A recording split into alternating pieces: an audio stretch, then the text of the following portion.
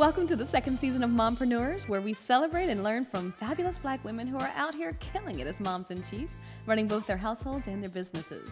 I'm your host, nancyredd, and I come from a lovely lineage of Black mompreneurs in Southern Virginia. I'm thrilled to present this intimate interview series that highlights inspiring and educational stories about how women are creating incredible opportunities and generational wealth for their families. But money isn't all this series is about. Balancing motherhood, mental health, and happiness is really important too. Latavia Roberson has been dazzling us with her talent and business acumen for over 3 decades, from Girls Town to Destiny's Child, and now lighting up runways with her lingerie line, building the careers of other brilliant artists and athletes, all while acting and producing a documentary about her incredible life story. Oh, girl, we have a lot to talk about. Latavia, welcome. Thank you for being here. Thank you for having me. Thank you so much. I don't know how we're going to pack all this in. I don't know either. Hey. We're going to try. Let's do it. Okay, so first, what I think is really interesting is there's so many businesses to discuss, but one of the things I find really interesting is that you are the first Black female to actually represent a professional boxer. How on earth did you go from singing to sports management? I don't even know. But my business partner, Alfred Adams, it took him like 45 minutes to ask me if I was willing. But I used to watch boxing with my dad since I was like 3 years old. And he was like, would you be interested in, after the 45 minutes, he was like, would you be interested in managing a boxer? I said, hell yeah, bring it on. Like, you know, because I wanted to be in a position to where I can create a different lane. Everything doesn't need to be about me. Ooh, you gotta sing. You gotta do this. If you don't do that, if you don't do this, then you can't do nothing. You want to diversify. Yes, absolutely. But here's the thing. You can't just say, I volunteered to be a boxing manager. It's a whole process. Yes, it is. And the things about it is that I have a team that helps me with it. I'm not the person, I have a numbers person. I have different people that do different things and all that. But what I do, I'm the mom of everything. And so I take into consideration, like, being the mom for my boxers. You know what I'm saying? And all that. It's not like, oh, baby. No. Okay, you feel this kind of way. You need to do this. But now your feet was missing this way. Like, you know what I'm saying? So I do take things into consideration and things like that. And so that's why I love it. And I'm looking forward to getting my next couple boxers as well. And all kinds of things. Here's what I think is really interesting about you. A lot of people don't realize is we all have hidden talents. We all have obvious talents, right? Like, you've got very obvious talents that have gotten you here. But I think one of your hidden talents that a lot of people don't really realize is you have an incredible ability to spot talent. That's a talent, to spot talent. Yes. And you've been spotting talent since you were like 8 years old, which is bananas to me.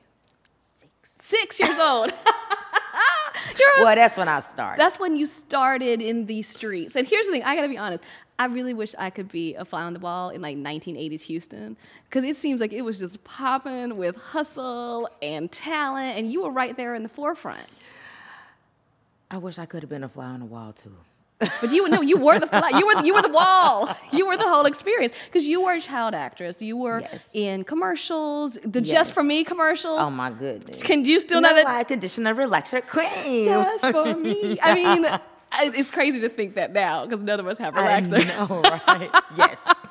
But at the time, and here you are. I mean, my daughter's 8. You have a 9-year-old. Yes. Can you even imagine them being the little professionals that you were then? The only reason why I'm going to say yes is because I only aspire for my daughter to be that. Now, the boy... Your 3-year-old, London? Just let them grow up a little bit. As someone who has a son and a daughter, it just takes a little bit. Ooh. But you know that you had to have been a very mature kid to not only be acting, to be singing, to be rapping, to be dancing, but also to know how to find other people. Many people might not know, but Kelly Rowland owes owes things to you, right? When you were 8 years old? Well, I know that when I was in the 3rd grade at Broad Grove Elementary School in Houston, Texas, Kelly and I were friends, and we used to play Barbies in the closet, and she was singing "Whatever You Want From Me" from Whitney Houston, and I heard her sing, and I was like, I think that you need to come and audition from the group that I'm in.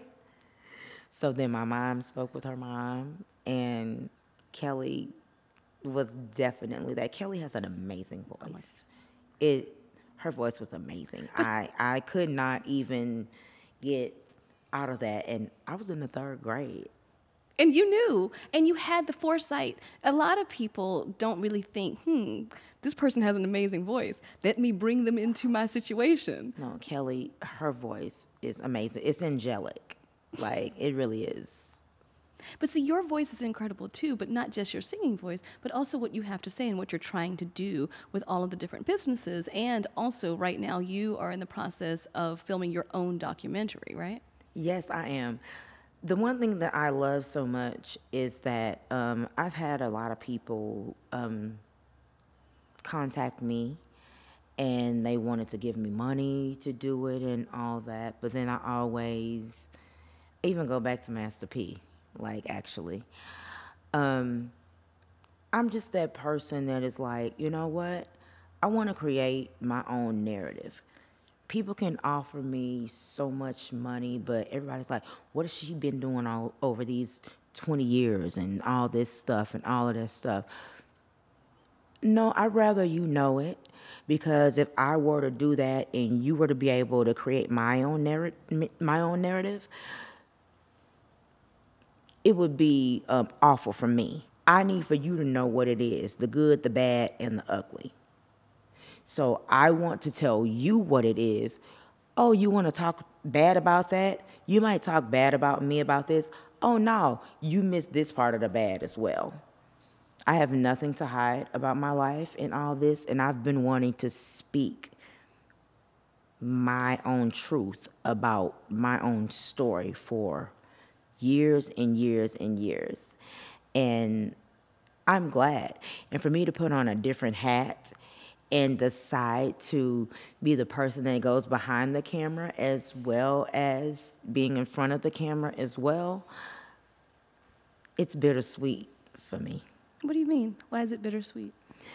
Because people have said things about me and it's not truthful. So for people who are just watching who don't know, what are you referring to? What are some things people have said about you that aren't true? She's the bitter one of the group. She's this person. She doesn't comply and do things that she says that she's going to do and all this stuff. It wasn't my time to do that. And so I'm the person right now where I'm sitting in my own seat and in my own lane. I'm the person that's like, I don't care what people think about me anymore. Like, things hurt, but I'm my own person. I'm creating my own lane, and it's my time to shine. It's my time to shine. You're not just creating your own lane, you're creating multiple lanes, which I think is really interesting. And it is your time to shine. And what's interesting is a lot of people who sit at this table, you have some downs. You have a lot of downs. Yes. And the climb back up is difficult. Yes. How has being a mom encouraged your climb back up? Not gonna do it. Not gonna do it. Why are you doing this to me? My climb back up with me being a mom, I'll do anything for my children. My children have made me understand how important it is for mommy to climb. I've always wanted to be a mom since I was 15. And my children have made me realize how important it is for mommy to always understand how important it is for me to be me. And it's not about what anybody thinks. My life is about my children. I'm an introvert. I love to Really? Yes. No, believe it or not. No, believe it or not. I'm an introvert. I love being in the house. I like my own company. I had to learn how to love me. And me loving me has made me understand how much I need to love my children and love myself, because my life, once I had them, was not about me anymore. My life became about something totally different. Like, and that's why I've created Mommy's Madness and things like that.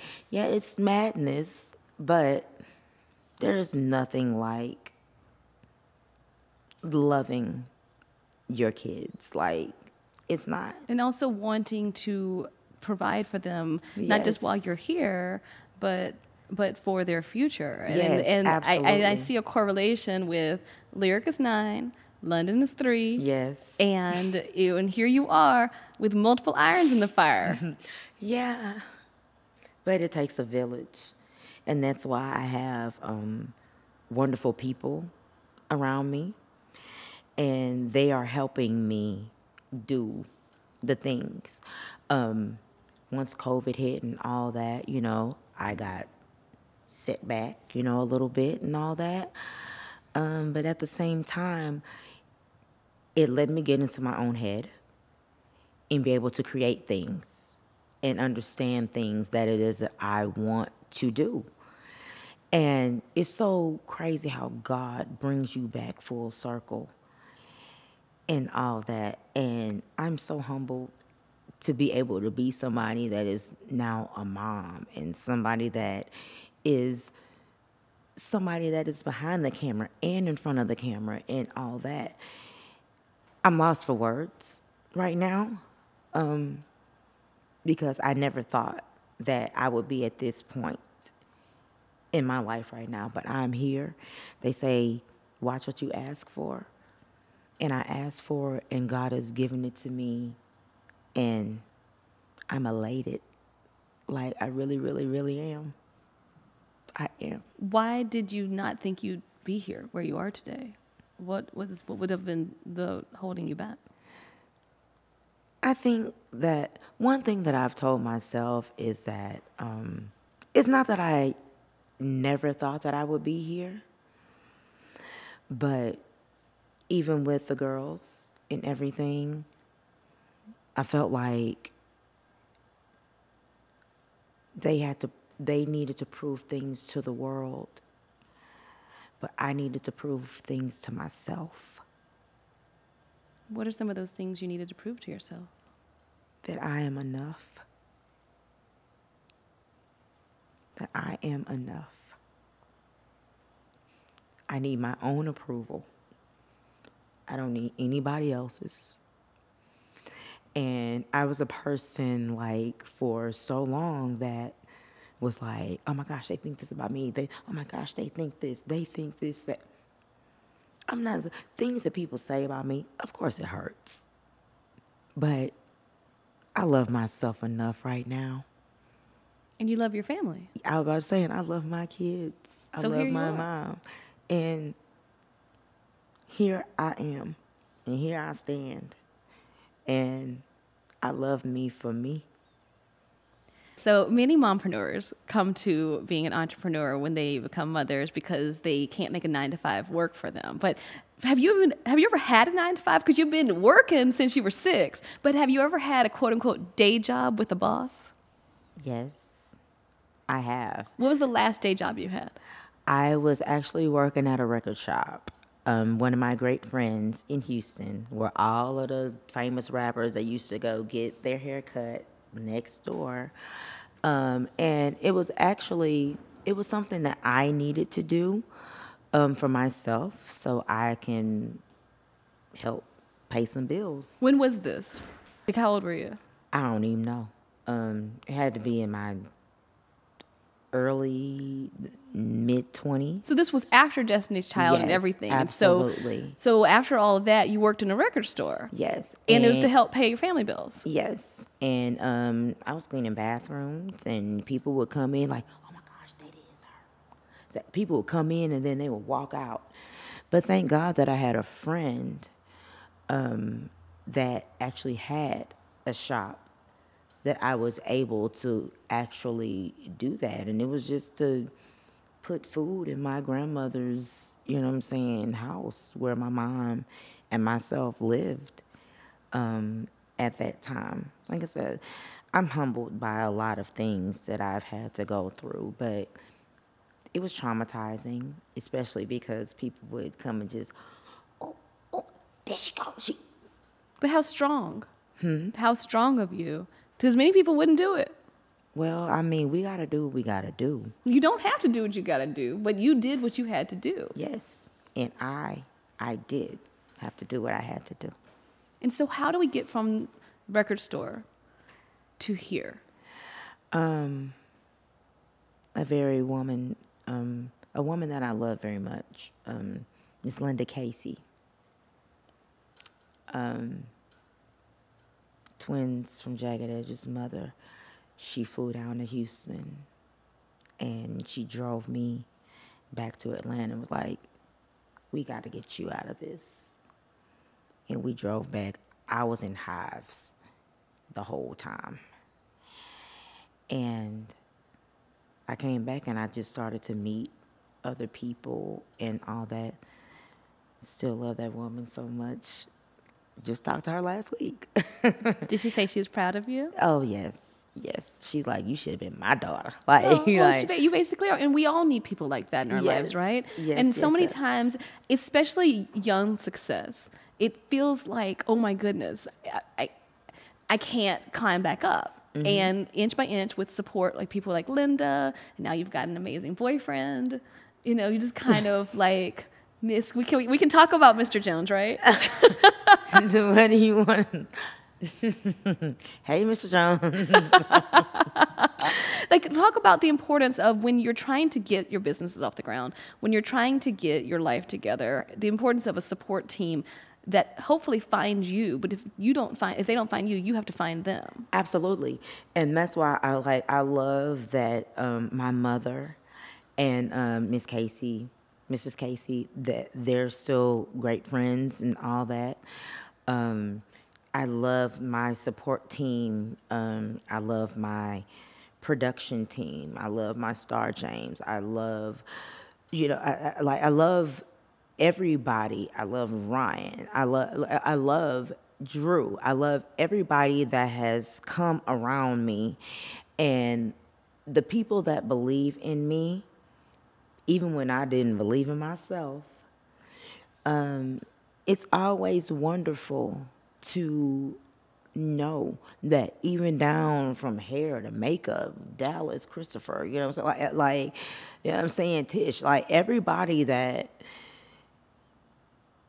is down for me, especially when I didn't believe in myself, they done came and they done been 100, like for real.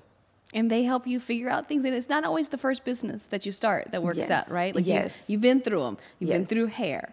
And now we've got all these different things. And what's really exciting is New York Fashion Week. Oh, my gosh. You're going to be there with a lingerie line. Whose idea was a lingerie line? Mine. And when did you start this journey? I've wanted a lingerie line since I was 15 years old. You've wanted a lot of things since you were 15 years old. But you want to have some kids. There were 7 things. And it's so crazy that I'm 41 right now, and everything that I've wanted since I was 15 has started to come into fruition. And I always say, I look at Oprah Winfrey. I was like, she didn't start doing her things until she was in her 40s. And I'm like, so it's not that I'm late or that anything like that, like, I'm like, it's just my time. It's my time. And I have to listen to God. I have to listen to God. And I've always wanted to do a lingerie line. I've always loved that. I've always been an intimate person, even being as young as I was. I've always wanted to do a lingerie and bedding line.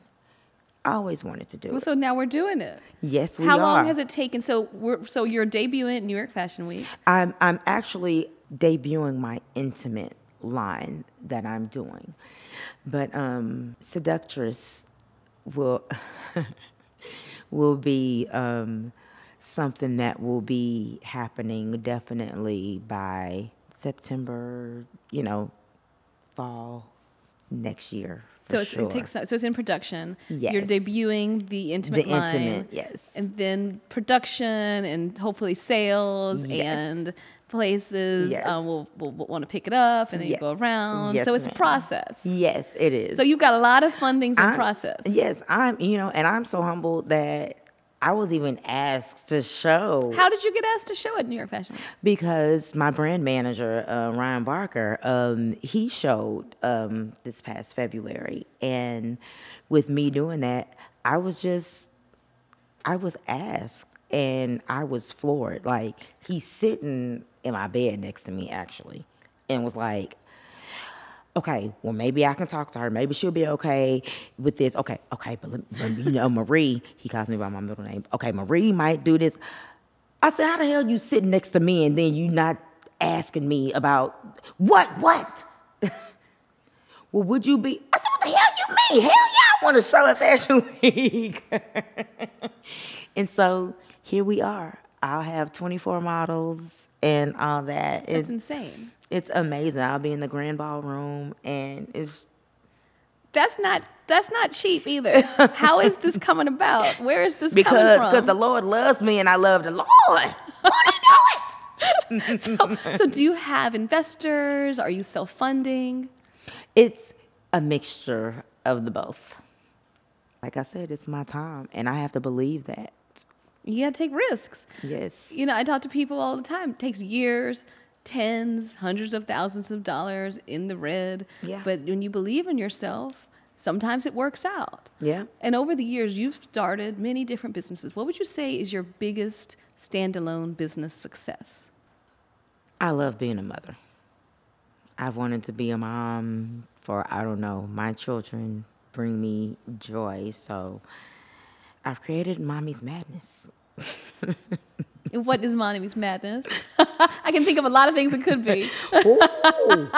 A whirlwind. But it's Mommy's Madness is a podcast with a live audience. And it's about the things that we don't know what's going to happen on our day-to-day and all that. And I really want to, because I'm a single mother, I want to reach out to the single mothers and not people that are just in my industry or anything like that. I don't care if you are somebody that's in college and then you work a job or anything like that.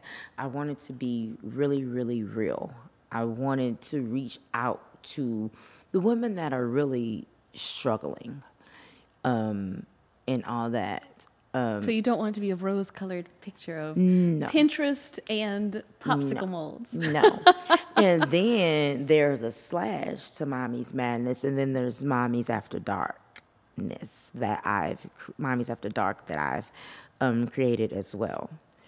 And that's when I put them kids to bed. Now it's time for Mama to go have a glass of wine and all that stuff. We're gonna put on some cute little pajamas and all that stuff. We're gonna talk about them kids done got on my damn nerves all day and this, that. And then the things that we really struggle with, like all the time. And like, we need to be able to release and like let our hair down and, things like that. So I think that it's the best of both worlds, especially for me. So you're gonna have to have your 18 and older card for the Mommy's After Dark, because I promise you, We got some serious topics we're going to be talking about. Okay, so you got Mommies After Dark. You have a lingerie line that's going to be at New York Fashion Week. You're working on a documentary. You're still acting. Goodness knows what else is going on. Your sports management with boxers. Within all of this, somebody has to be. You've got a lot of people advising you. You've got a lot of people who are helping you. What is some of the best business advice that you've received that you think other moms who want to become entrepreneurs would benefit from? The only thing that I would say as mompreneurs, the only thing that I can say is just make sure that you have a great team around you. I like for my team to be this small, my people to be this small. When it's this small and you lose one, it's like literally like losing a finger. Yeah. But you have to be comfortable fine. letting go I of done the cut finger. it off, but I done put it in the highway. Let somebody run over it. That's difficult. It's very difficult, especially when they're blood. So when we're looking at business and family, sometimes it's not always the best mix. No, it's not. It's not. So when you're giving advice and you're suggesting people about getting a tight-knit team, that's one aspect. Mm-hmm. What is some advice that you have been given in your business ventures that was not the best? Like, what do you look back and say, oh, that did not serve me? I can't actually say, looking back on business, what did not serve me. What I can say, though, is what did serve me is for me to put my thinking cap on. And even especially with me having children and all that, you gotta always, don't let your left hand know what your right hand is doing and all that. And just be cautious of all that. Do your paperwork, create a paper trail, you know what I'm saying? All that. Like, you gotta look out for you, because if you ain't gonna look out for you, who is? There are people that are around you that love you, but if you don't look out for yourself, who will? So you've got a lot going on. There's a lot of wisdom here, and there's a lot of growth, and there's a lot of learning, right? And with all of these different businesses, I don't know how you do it all day long. Walk us through a day in Latavia's shoes as a mompreneur. What are you doing? How do you have your hand in all of these different businesses that you're working on now? Because it's hard enough oftentimes for one person to start one business, right? You're at the beginning of a lot of different businesses. It'll be so fun to see in 3 years all of this stuff coming to fruition. How do you handle your day? What time do you wake up? How does the day go? What time I wake up? Yes. Usually between 3 and 4. In the morning? Yeah. But my alarm goes off at like 6:15. So you wake up ready to start the day. You're getting your day on at 3 or 4 in the morning. Carpool starts at 7:15. So wake my daughter up at 6:15. Go make your lunch. I'm not doing it. Which is smart. Nah, you do it. All that. I do that, and when I get back home from taking my daughter through the carpool and drop her off at school, and then I get on my conference calls. I do all that. It takes a village, and a lot of things that I do, people are in different, states and things like that. So that's why I have to rely on people, but I'm on conference calls like all day. If I gotta go out of town, I have to go out of town and things like that. I rely on people, and they're like, no, we gotta talk to the boss lady. Like I love that title. You like being the boss lady? Yes, I love that title. How does it feel? Because it you're not a number. You're number one. Yes, it feels amazing. She writes the checks. I love it. But I rely on people, and people rely on me as well. And that's how I make the machine work. And I don't have a lot of people around me. I can't have too many people. I can't have too many fingers in the pie. But the people that I do have in the pie, they people that I trust. You're 41. You've got 41 years more left. You could do anything. Absolutely. You've done a lot. You're on your way to doing so much more. So many people listening to this feel like they don't have a chance, that they might have hit some kind of bottom, or that they don't have a clue as to how to get started back up. Mm-hmm. What's your advice to them who sees you as a role model for someone who they want to use their talents and their skills, but it's scary, or they're a little traumatized, or they don't even know where to begin? Only thing that I can say to somebody that feels like they've hit rock bottom, because I definitely have. People were wondering where I'd been for so long. Only thing that I can say is it's hard. It's always God, and I don't want to, like I said, sound cliche and all that. It's always God, but I mean, it took me years to come from underneath the rock that I was under. Like, it really did. And they say, take it day by day. No. Don't take it day by day. Take it moment by moment. Because if you miss a moment, you can't get that moment back. It's just like when I have to be away from my children. I'm like, every moment that I'm away from my children, I can't get that moment back. So I strive on that. And the mompreneur in me, I go on that, but everybody is not a mother or is not a parent. So it's about looking within yourself and understanding that you do have a purpose, regardless of what anybody says about you. No matter what, everybody ain't gonna like you. Every 5 people that love you, probably about 2 of them at least gonna hate you. It's okay. You gotta get thick skin and all that. It's about knowing your worth and what you are and who you are. Can't nobody tell you who you are. Everybody ain't gotta like me. And I actually had to learn that. It took me years and years and years. It took me damn near 20 years to even learn that, because my feelings used to get hurt so bad. But I'm good because I love me. I can be in a room with myself. Guess what? I don't need no friends in the room with me. I can be in a room by myself because I love myself. But you can't be in a room by yourself because you got 2 kids. Nah. This is incredible. We're really excited about all the businesses that you have, all of the lessons that you've learned over the years, and where you are, and also the fact that that being a mom really did encourage you for this next generation. Because here's the thing, you couldn't give up. You had 2 kids who depend on you. Yes. They're definitely part of your come up. Yes, absolutely. So we appreciate you, and we're excited to see how all of this all shapes out, because we've been following you since you're 8. We'll follow you until you're 80. Yes. Thank you so much. Oh my gosh, thank you. Oh my gosh, I thank you so much for having me. I've enjoyed this so much. It's good to get to share yourself and to share your story and to go after your dreams. Yes. Thank you so very much. Yay.